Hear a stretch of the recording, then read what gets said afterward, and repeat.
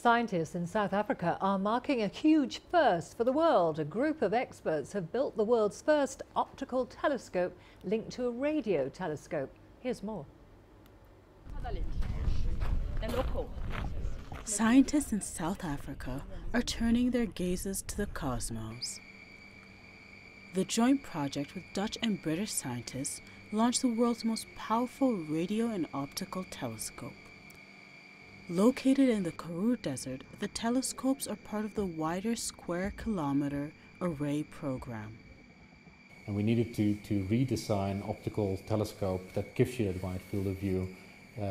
So there's a whole set of lenses in this telescope that corrects the optical light and gives you the field of view that meerkat can see, so that we can match not only being at the same part of the sky at the same time, but match the entire field of view of the meerkat telescope as well.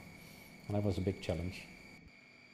The Meerlicht telescope cost about $1.1 million to construct. The telescope was built in the Netherlands and shipped to South Africa. It allows astronomers to witness cosmic events as they happen. We want to study explosions in the universe.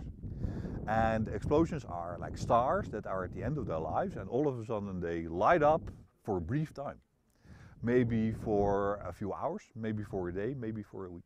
So we have a very limited amount of time to gather the information and learn what really happened in that universe. From a small town in South Africa, scientists will be able to capture some of the universe's biggest moments. Astatal, CGTN.